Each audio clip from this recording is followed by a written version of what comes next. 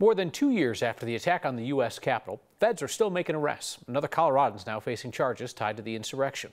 Investigators arrested Jonathan Grace from Colorado Springs, picked him up today in Denver. Investigators say Grace was part of the crowd of rioters who pushed Capitol police officers and pinned them between their shields and a door. Grace is facing charges for engaging in violence on Capitol grounds, along with other counts. He's one of more than a dozen Coloradans who have faced charges tied to the attack on the Capitol.